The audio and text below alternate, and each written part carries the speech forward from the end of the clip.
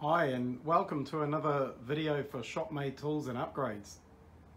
In this video I'm going to talk about the upgrades I've done to my Rong Fu milling machine. So let's start with the base that it's bolted to, and I'll try and find some old pictures of this milling machine when I first got it, just so that you can see the difference. So you can see at the front there's a bit of a cavity in there, and you may be able to see some kind of rails or bars going back into it, and that's designed for some drawers that I want to make up to slide in there to, you know, hold my tooling and other bits and pieces that I need to store. Now I built these doors on the side. I was going to have you know, fixed walls, but the doors are actually quite useful. So they've got these spring-loaded mechanisms down here. So it's just a plunger with a spring in there, and it fits into a hole, so it keeps it nice and secure. And then when I want to open the door, I just lift it up and open the door like that. And there you can see on this door I have some storage for my table clamps and those sorts of things. And I can actually get in right round the mill, so it's very handy to have that door on there that, you know, can be opened up to get in there. And on the other side here I have the same design, so a swinging door that opens up, and the DRO is mounted to the top, and then I have the electrical panel bolted to this door on this side. So we have an isolating switch here. Let's turn that off for now. And in the box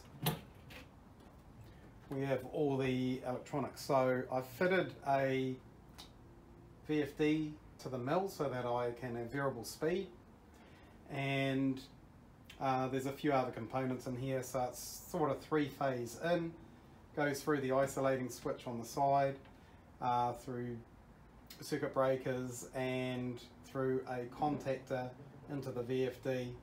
And then I tap off a single phase for a power supply on this side that feeds the other parts of the mill, like the lights and tachometer that I'll eventually put on there. So the operation is through this panel here. Now I need to redo this panel. I was waiting for a tachometer to turn up, and it took over 2 months to get here, and by that time I'd already created the panel. But I've realized that the speed control potentiometer here is right by the wheel, and when I've got my big gloves on, and I can knock the speed quite easily. So I'm going to redesign this and also put the tachometer in here as well, so, you know, I can see what speed I've dialed up. Basically it's got an emergency stop button, so that's how you'd turn the power off, so you can release that. And then there's a contact switch here, and we just need to turn the power on. Alright, let's try that again. And there's the contact switch here. And that's the DRO that you can hear beeping. And then the belts are a little bit noisy here, so it might be a bit noisy, but just forward is there.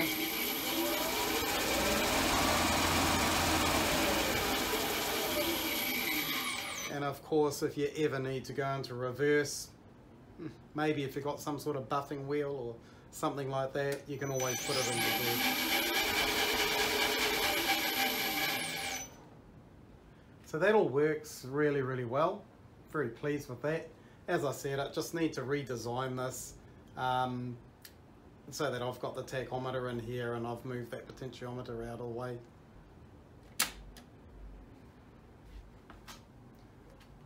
So just another thing with the drawers that I'm putting in here, right at the top here there's actually a tray for the chips. So that slides all the way down the back, and you can see that there's gaps down the side here for the chips to fall in, or if I need to brush them off the machine, they'll fall into that tray, and then I can take that tray out and empty it.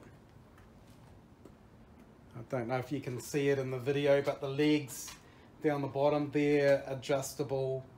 You're never going to get dead flat concrete in a garage, so they're adjustable, so I can just sort of level it all up how I need it.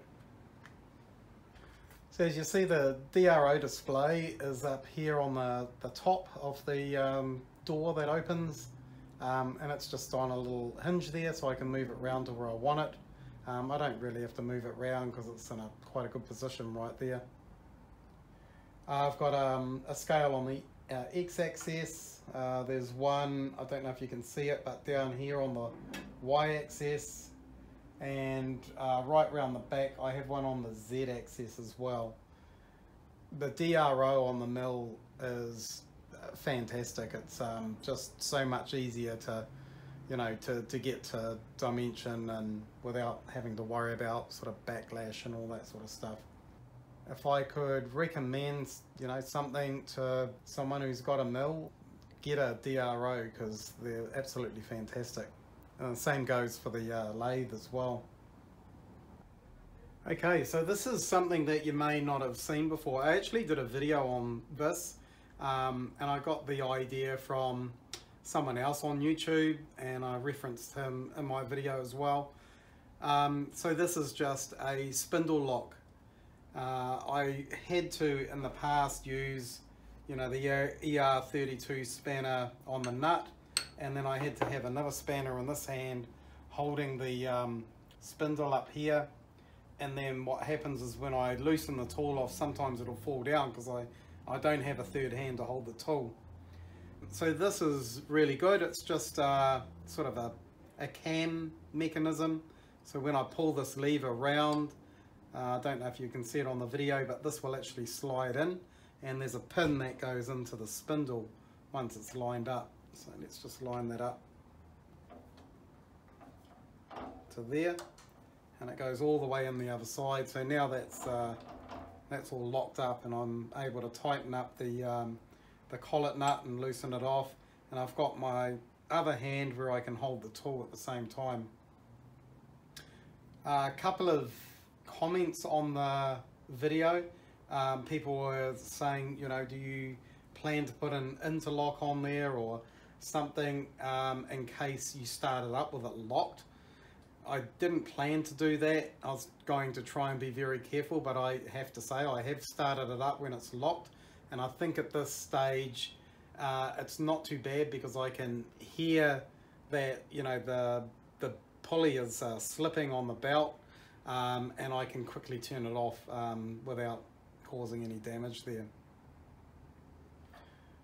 It is spring loaded as well, so it will flick all the way back into that position.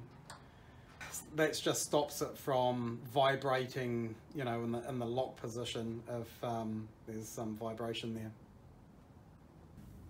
Okay, so jumping back on the other side of the mill here, this probably looks a little bit foreign as well on one of these Rongfu mills, and again, this was an idea that I got from the same guy who did the spindle lock, and what it is, it's a quick release to loosen the milling head when I want to lift it up or lower it down.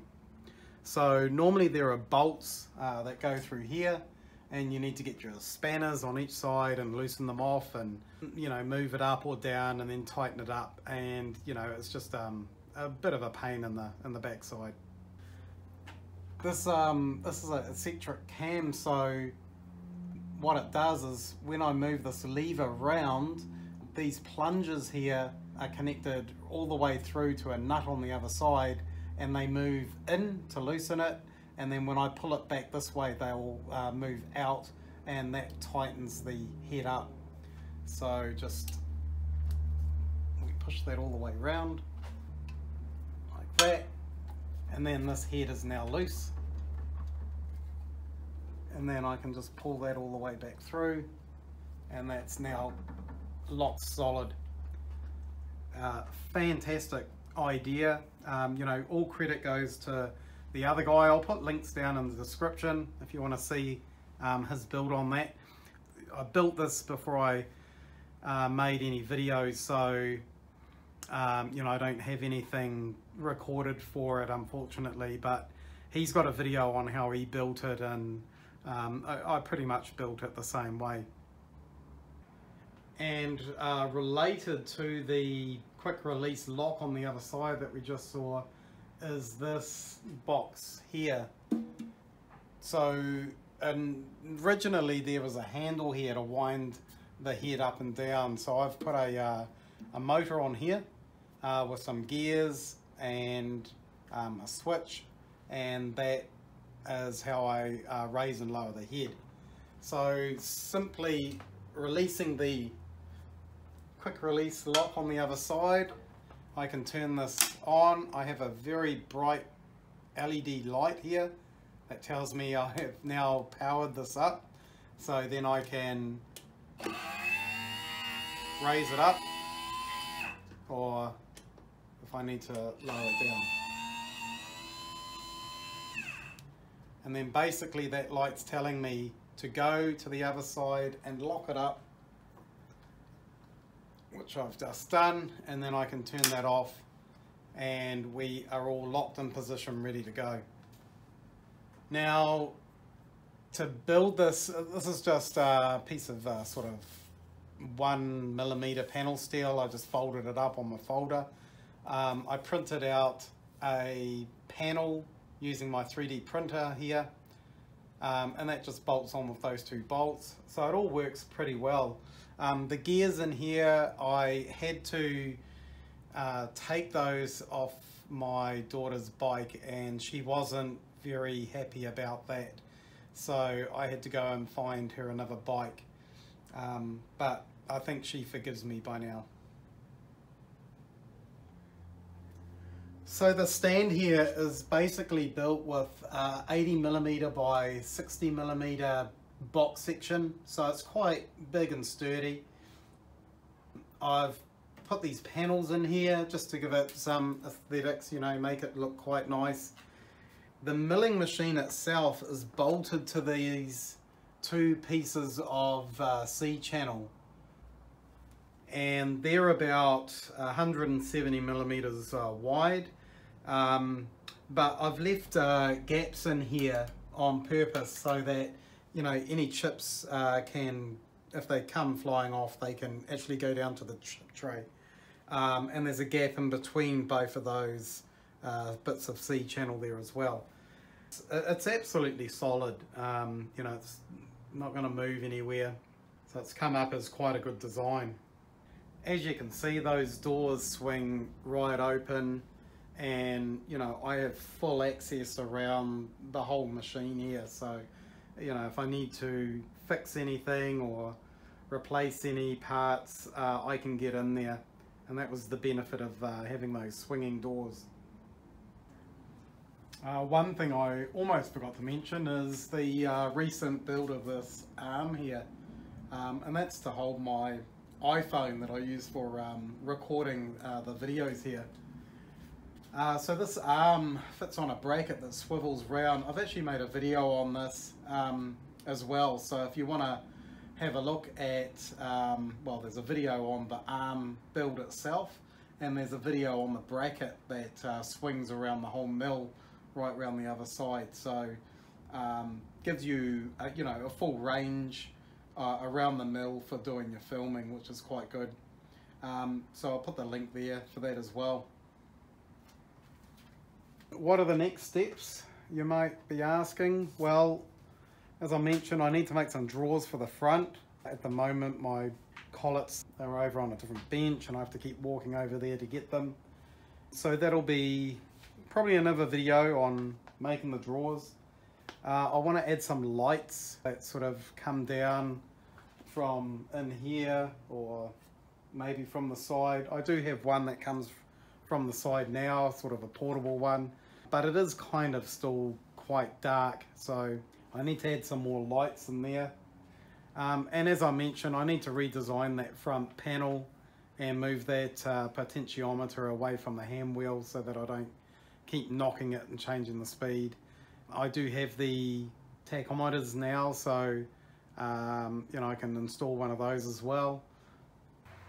One of the other things I wanted to do on the mill is to make a power feed for the X-axis. and that would be over here on this hand wheel here, so that will come off.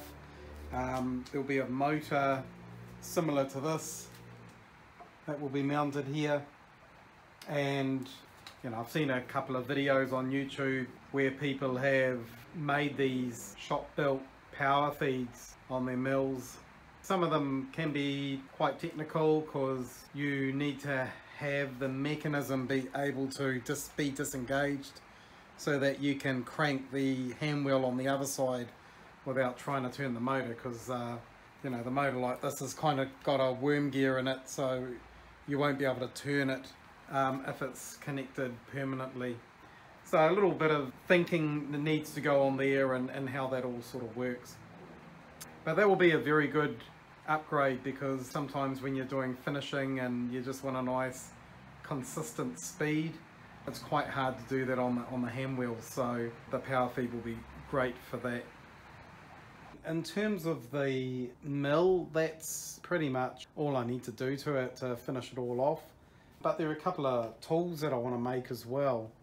The first one is a rotary broach, and that can be used in the mill or it can be used in the lathe, and that is to make shapes in metal. So if you wanted to make socket head cap screws, you know, with the hex in the end of the screw, then you can use a rotary broach to make that hex. Or you could make a square rotary broach, a triangle one, you make whatever shape you want, splines, all sorts of things.